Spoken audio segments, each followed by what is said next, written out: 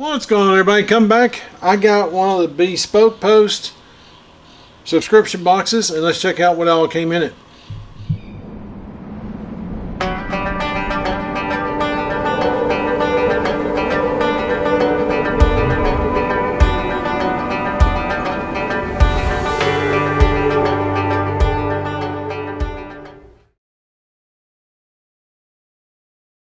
What's going on, everybody? How's my outdoor crew doing this afternoon? I hope you're doing great.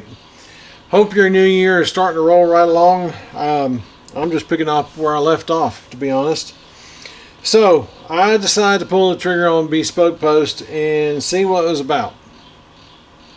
The one I particularly got was the Point box. Now it's basically an EDC box, small EDC, part gear. So I'm gonna run through real quick of what all I got. The first thing I got was from the ink pen, which is an Everman.co design pen. It is machined out of solid brass. It is heavy. It's a real heavy pen. What I like about it is it's a rollerball pen, not just a ballpoint. It's a rollerball, so it writes really good.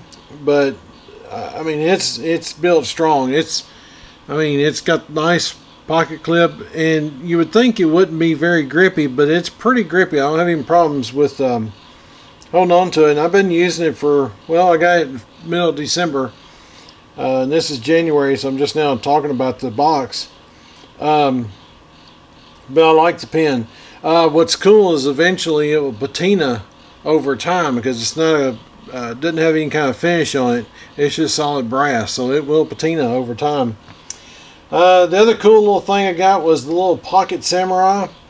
The name of the company that makes this is Stat Gear Tools. It's a 440C. Let me show you how small this knife is. There's the ink pen. It'll go on a key ring because it's got a key ring hole. It is a, forgive me if it's a little bit dusty, it is a liner lock. Little sucker's got a liner lock and a pocket clip. Not a deep pocket, but it's got a pocket clip. It is sharp out of the box, I will give it that. It's a sharp little sucker. Then I got a key ring. I got this little twisted key ring. The way it comes apart is you unscrew this in, slide your keys on. I carried it for a day or so. This one's made by Cargill. That's the little package it came in. I carried it for a day or so, and I like it, but here's the problem I have with it, and I'll show you real quick. If you have this kind of a keychain on your key fob and slide it on there, well, it's just small enough, the key ring is just small enough it slides right back off of the key ring itself.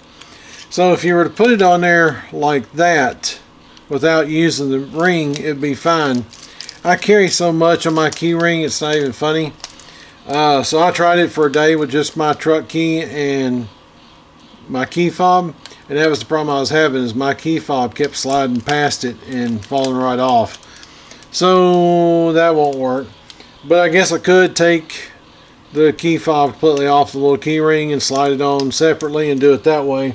And then it'd be a very minimalistic, wow, I got that out, key ring for you if you wanted to go with that. I like it. I mean, I think it'd be neat to, if I didn't have this, I think it would be neat.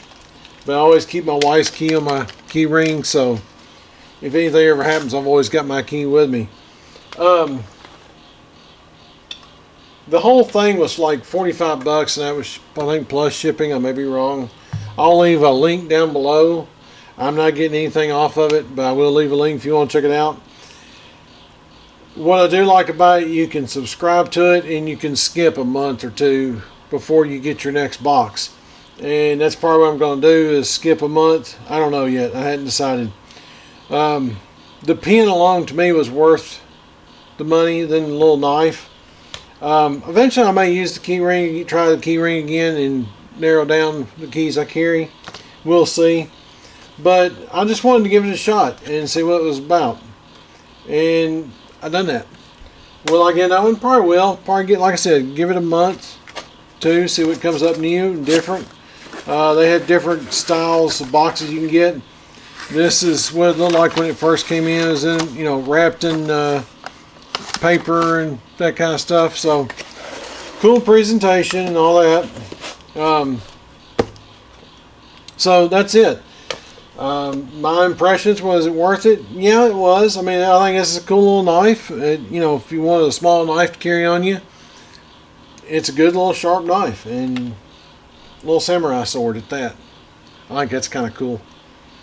I'll let you see the blade again.